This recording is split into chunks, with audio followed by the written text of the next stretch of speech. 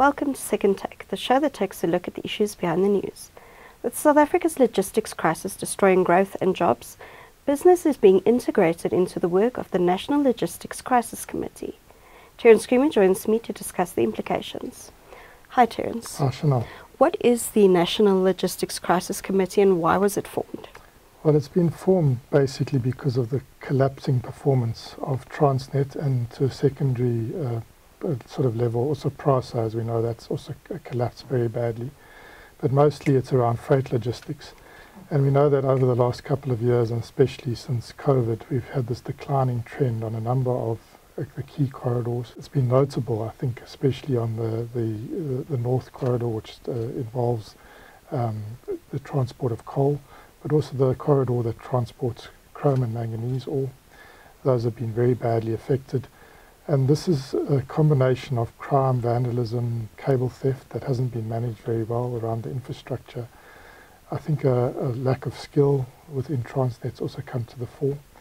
There are concerns also about Transnet governance at the moment, so that's also come to the fore. And then there's been this really protracted impasse related to the locomotives, particularly with the Chinese supplier, CRRC, which leading to more and more locomotives standing idle and not really being operational, which has affected some of those corridors very, very acutely. So it's really about the performance, and it's affecting gross domestic product. While obviously load shedding is in everyone's public imagination because it affects us directly in our homes, the sort of very poor performance of Transnet is less visible to the normal public, but its economic impact is quite significant, and there's been figures being released this week in the public domain of over 6% knock on our gross domestic product. So it's very significant. It's the similar size to what we're seeing with the load shedding crisis.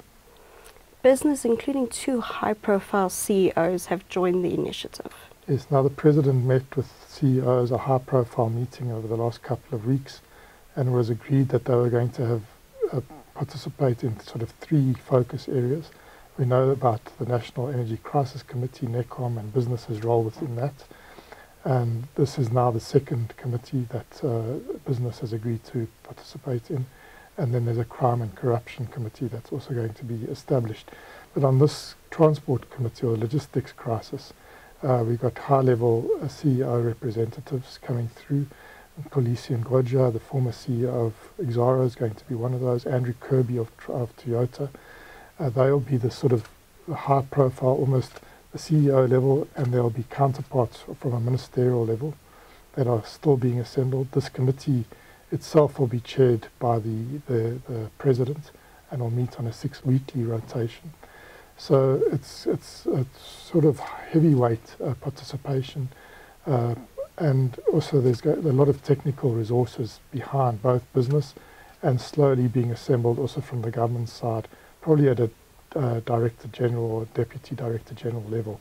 So, and then there's also some outside advisors that are coming from the private sector or academia into this. So it's one of these committees that business is participating in directly, and like NECOM, which is focused on the load shedding crisis, there's going to be a sort of collaborative approach from business, from the private sector, and the resources that have been mobilized under fund by business, about 100 million rand.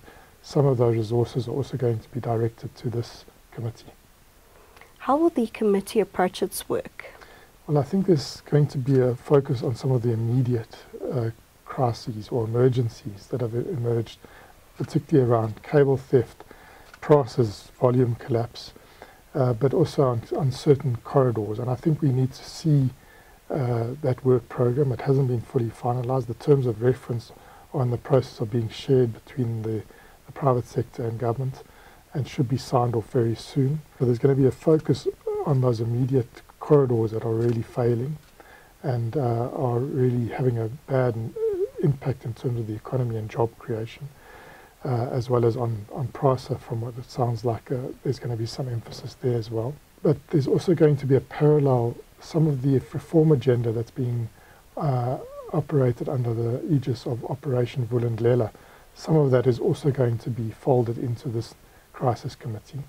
So there's going to be a sort of parallel work on the emergencies and then on the longer term reform agenda as well. So it's got a number of areas that are going to have to be tackled simultaneously. How will the influence of business be managed, particularly where conflicts of interest could arise? Yes, I think this is coming up more and more. I think while there's some gratitude that business is putting up its hand to help government, there is a growing concern about the role of business displacing government and displacing what government should be doing and sort of picking up the pieces. And I think in this case, I think it is an emergency situation. It's clear there are there's skills lacking, or there's gaps lacking and expertise lacking.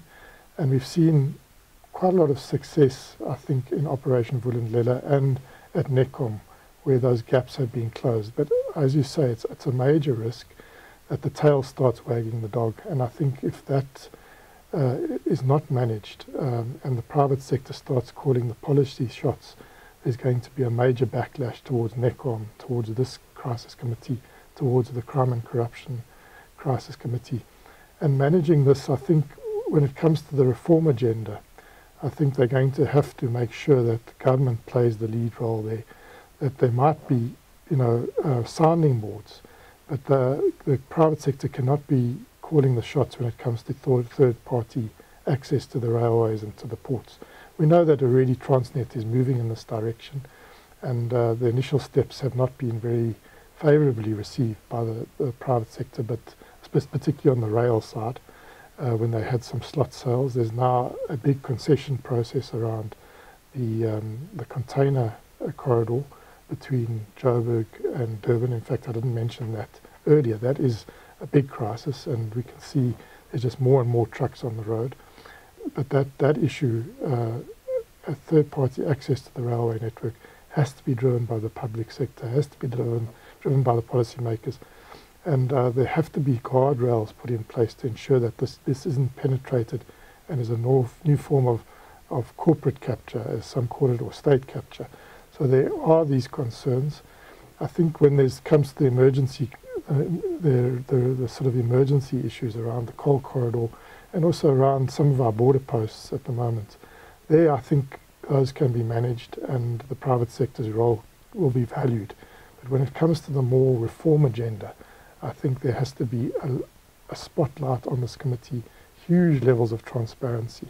Because if there isn't a high level of transparency, there's going to be a lot of questions raised when some of these reforms start taking place.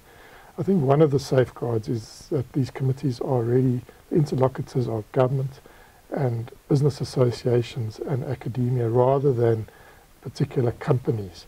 But there is a concern, and I think that it has been acknowledged to a certain extent across all the committees, but I think there needs to be more emphasis from the government side in particular to show how the guardrails are in place, what safeguards are in place, so that we don't have some form of new corporate or state capture emerging from these processes. Thank you. That's the second Tech Show for this week. Thank you for watching, and join us again next time for more news analysis. Also, don't forget to listen to the audio version of our Engineering News Daily email newsletter.